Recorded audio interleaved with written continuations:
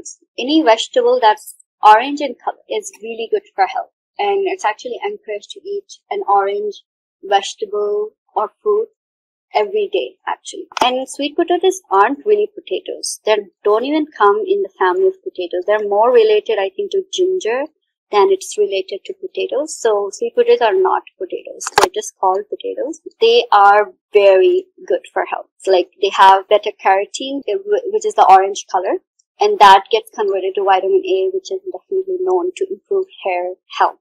So vitamin A that the sweet potato will produce will help speed the rate of hair growth and encourage thicker hair growth as well. You know how I said in female pattern hair loss, there's thinning of hair, and the diameter of your hair is smaller and smaller, so this can actually help reverse that. You might not see all the benefits, so it's important to look at the underlying issues and try to resolve that while taking healthy foods. Also, this prevents the follicles from regressing. You know how I said how the follicles will shrink, so they kind of help reverse that, so that's very important. So I would say like once a week or twice a week, try to replace your rice and roti with a sweet potato. You know how most Caucasians eat potatoes of meat and vegetables. That's pretty good. You know, you can do that. You don't need to have rice each time, but instead of potato, make it a sweet potato.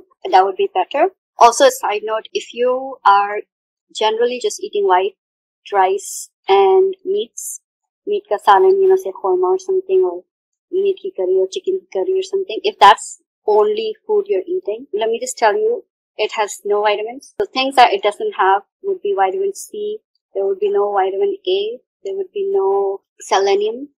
So what I'm trying to get at is if you're just eating rice and meat, it's not enough. You need to get these other foods that I've talked about.